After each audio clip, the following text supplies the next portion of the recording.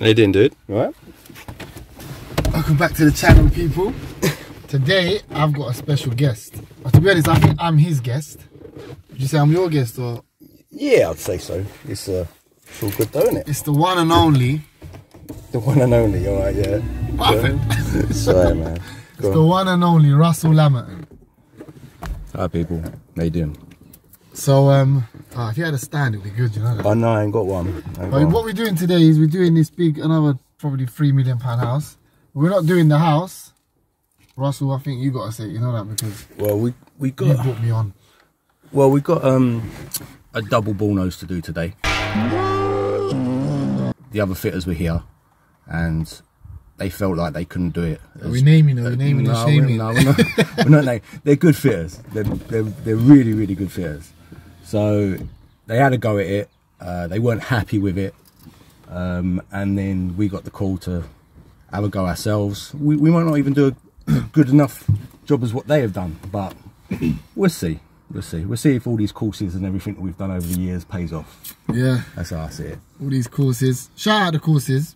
Oh, floor skills courses and fitter courses, and obviously, you know, the NICF that we both are members of as well, which give us a lot of help as well. A lot of help. Russell's a master fitter, so he knows what he's doing. Yeah, Sal's a master installer, so he knows what he's doing as well. So we got, basically, from what I saw from the pictures, because we don't work Saturdays, and we kind of just like thinking, you know what, let's just team up, do a little video, and then show some content. So there's a bullnose at the bottom. Is it double? It's a double. It's a double bullnose, and the step's a bit battered, to be honest. It's a made up step, basically. It's not a standard bullnose. They've come stuck, the builders, I think, and they've just made something up, and we're just dealing with it. You know what? I just got to cut that. You know one thing I like about Russell, yeah? Look at that. Show your tools, please. Let me just show these tools. Go on, man. Let me come outside. If there's any installer here that's as organized as this guy, thank you. He would park up. That's his van, by the way. He will park up. He will bring his tools out. Organized as hell. I mean, look at that.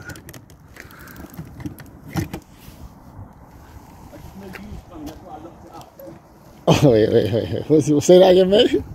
I knew you was coming, that's why I locked it up. See, now I'm just gonna pretend I never heard that. But you see what I mean? Like, proper organized, man. And I was actually how do you turn this camera around? I don't know how to do it. I think if you turn it around, you have to stop. That's fine. Let's turn it like this. Yeah. I was actually chatting to my apprentice.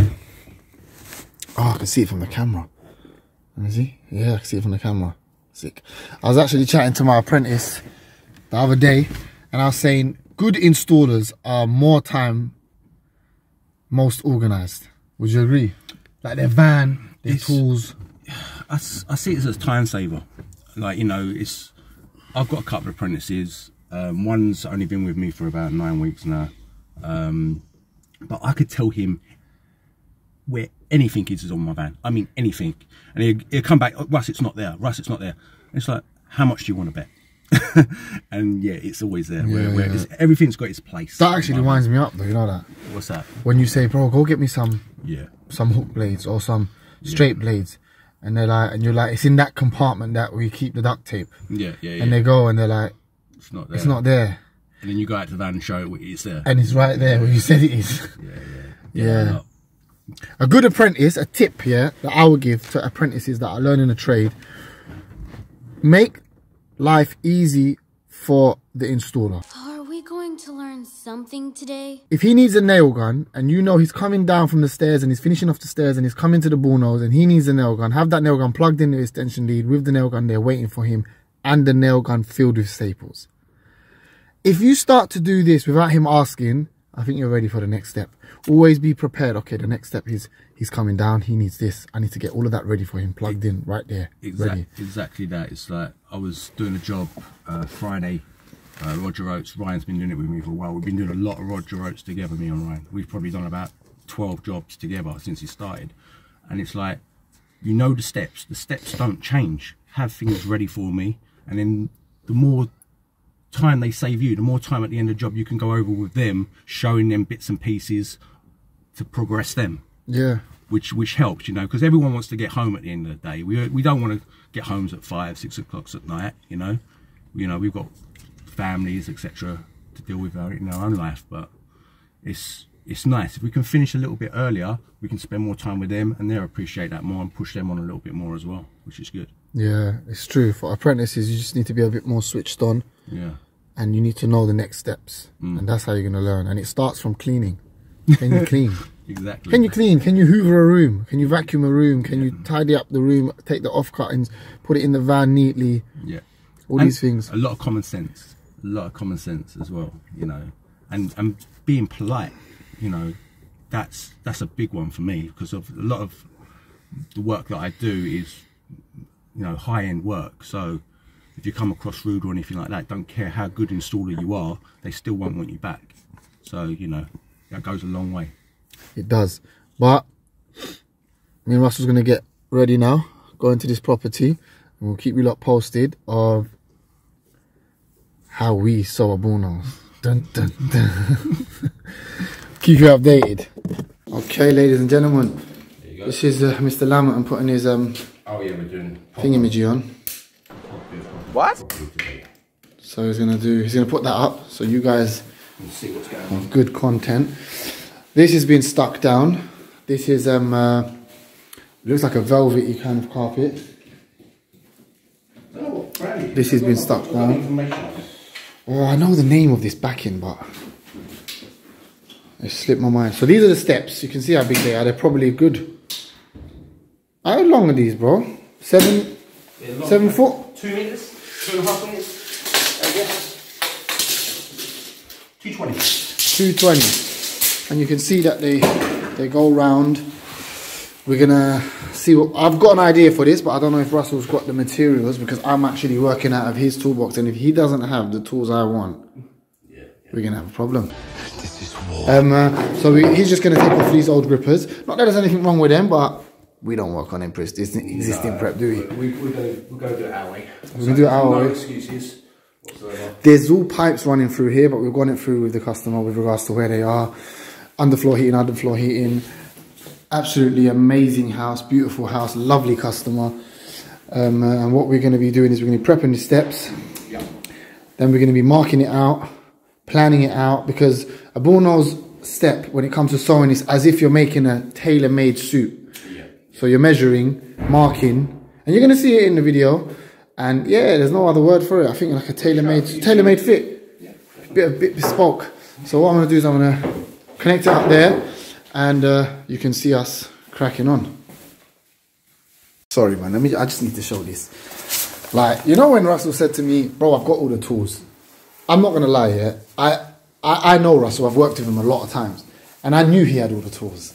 Just look at this, like I actually envy the organised. Look at that, look at that. Mini kicker. You made that, innit? Yeah. You take that with you. Lovely tools, beautiful tools. I mean, I think just within these two toolboxes, there's a good £3 grand. Most of them are custom made. That's the heartbreaking thing. But he's a very organised individual. I wouldn't even say fitter, just he's an organised person. And you know what? I'll do a tour of his van in the end, just to show his back of his van. But yeah, it's a pleasure to work with him. Just to know that we've got all the equipment that we need. That's why I just come with my car. I didn't actually need to come with my tools, but it's great stuff, man. Thumbs up for that, I must say.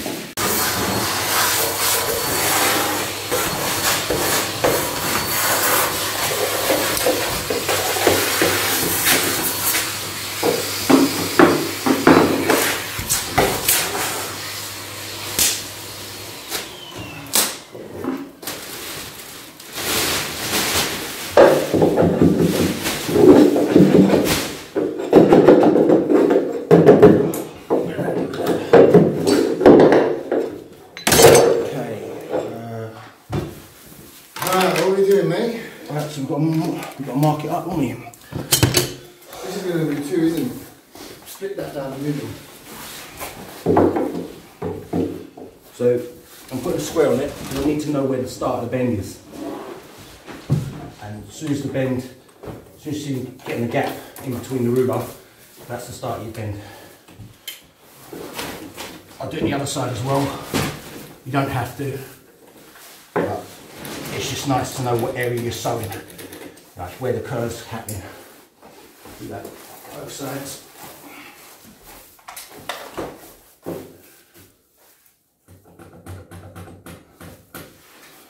This is hard working out someone's toolbox, you know that? Because this is a made to measure step as well. It's not like that ain't rounded to a normal Bullnose, you know? But it'll come out good. I know it'll come out good. Look what they've done.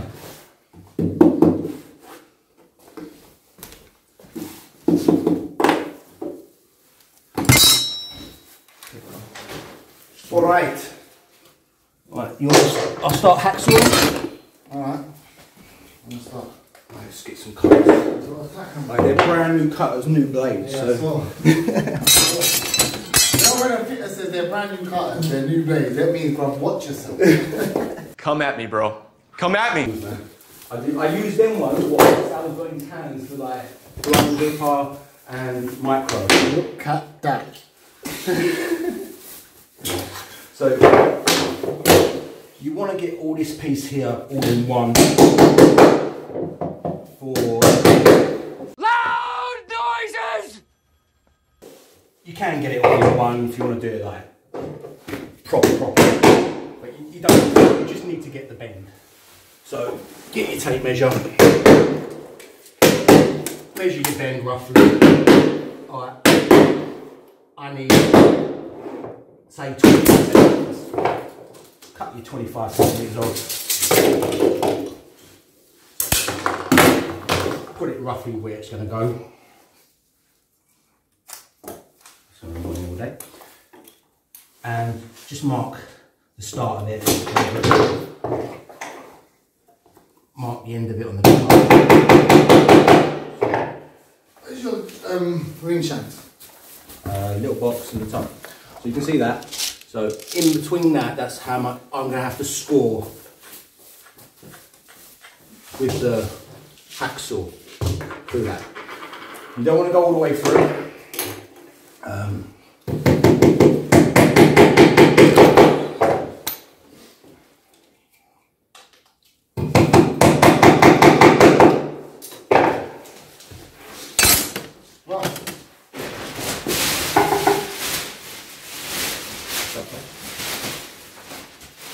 I'm going to box this whole step in. Yeah. I was going to grip the whole lot. Yeah, I'm doing the whole, but where did he say the pipes was?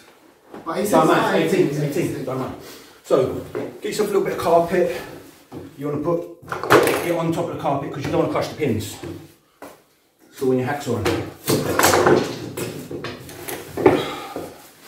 just hacksaw away.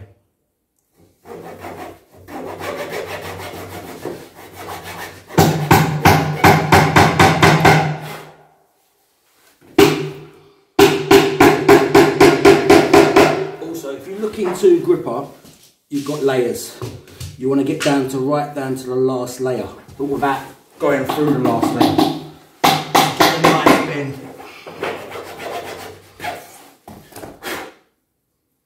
It's nice. Got to keep them close as well.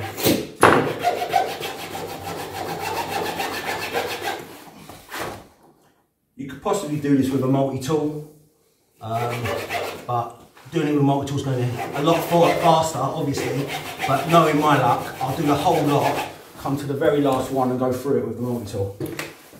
You're better off with a hacksaw, you've got more control over it.